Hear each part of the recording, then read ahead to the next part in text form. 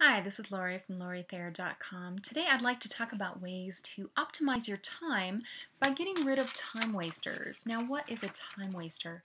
It could be, a book that you're reading that you're really not enjoying, but you just continue reading it because you're feeling obligated. I ran into this recently. I had been asking myself more than 10 times, it's like, should I really keep reading this book? And finally I had to go, no, I really shouldn't. Let me get rid of that. I have stacks of other books I want to read. Let me go make time for them. Or it could be, a movie you're just popping in, you've watched it 5 times, but you don't know what to do, so you're just gonna turn it on. Or, TV is a common one that people feel like they're wasting their time on. It could be, friends or people that you're spending time with. Now, if you're having a great time with them, that's great. I mean, it's not a time waster. But it could be, maybe you have some friendships that they've just been friends for a long time, but you're really not getting anything out of the friendship anymore. And maybe even that person kind of is bringing you down and adding negativity into your life, or some other variation of this. And so maybe spending time with that person really isn't good for you on a whole. Or it could be that you really like spending time with this person or this group of people, but the setting is wrong. Maybe you only ever see them like getting together in a restaurant, and you don't feel like you get a chance to really talk to them and connect, and that's really what you want out of the relationship. So maybe getting together in a quieter setting.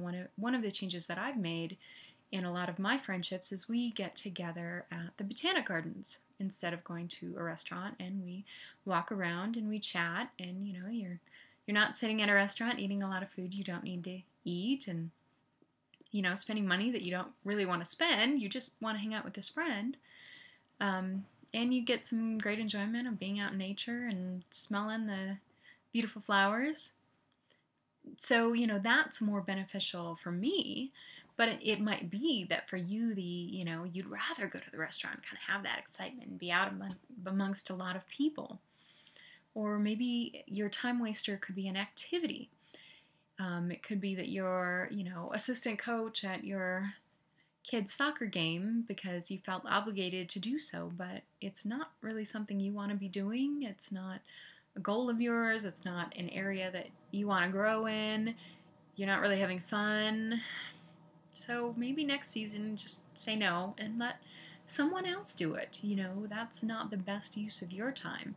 So take out a piece of paper and put a line down the middle, and on the left side write time wasters, potential time wasters, and make a list of items that you think might be areas where you're wasting time in your life. And to determine that, I would ask yourself, first of all, are you getting a lot of enjoyment, of fun out of it? Because if you are, that's all you need. We all need to be happy. And if you're having a lot of fun and enjoyment, that is good for you. That's a benefit.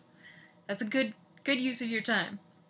Second, ask yourself, okay, maybe I'm not enjoying this a lot, but I'm getting something I really want out of it, and that could be growth. So maybe you're taking a class and class itself doesn't excite you, but you really want to learn that skill. So that is, if it's enriching your life or bringing growth into your life, that's a huge benefit. You may find there are other reasons why something isn't a time waster, but those are two things to definitely ask yourself. So make a list on the left side, maybe 5 to 10 items.